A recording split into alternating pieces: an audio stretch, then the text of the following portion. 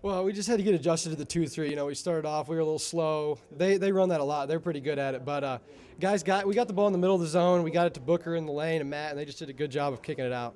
Gerber had some really solid screens for me, and they did a good job. Oh, yeah, I knew we were good enough that we were going to come back and beat them. And I knew once we got in the rhythm of our press, you know, we started getting steals. I knew we had the momentum and we'd be fine. They did a lot of good things early. I thought that they shot the ball with a lot of confidence and knocked down a lot of tough shots and really had us on the run. And that matchup zone is outstanding. But I felt like the second half we played a little bit more focused and more relaxed and got better looks.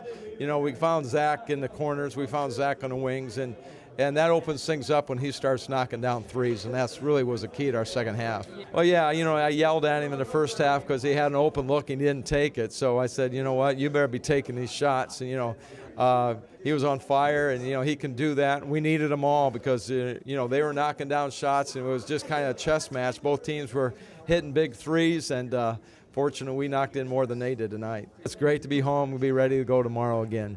I was ready for whatever coach threw at me. I mean, as a freshman, I'm just here to fill a role. Whatever that might be, I'm willing to do it.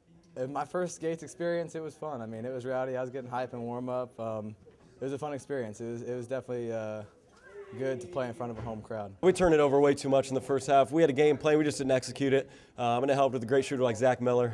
Just knocking down shots, that really stretches the zone. Caleb Ochin came in, played great minutes. A lot of guys just stepped up, a lot of our guards. That stretched them out and then allowed us to do some stuff inside as well. We got a veteran team, like you said, a lot of seniors. We've kind of been through it and see, you know, how this league works and how this level works, and really just staying patient, staying, you know, collected. It's just trying to play one possession at a time, like Coach talks about. No need to panic. They came out. We're going to get everybody's best shot.